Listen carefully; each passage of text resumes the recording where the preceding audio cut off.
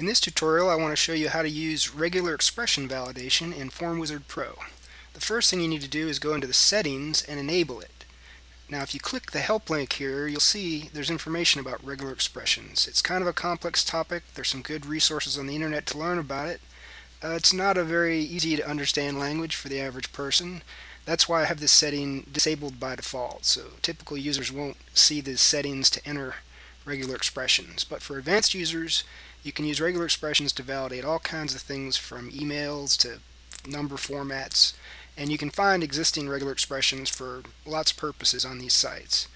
For this demo, we're just going to use this expression right here that's for validating email. So I'm going to copy that right from the help file, and I'm going to enable regular expression validations in the settings.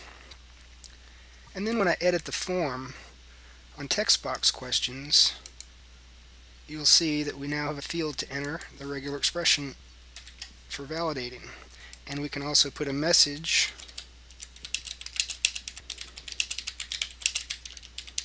that will be shown if it doesn't validate.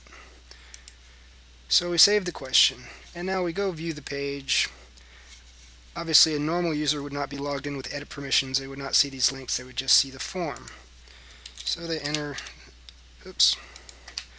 their information, but if they don't enter a valid email address, it will not let them submit the form.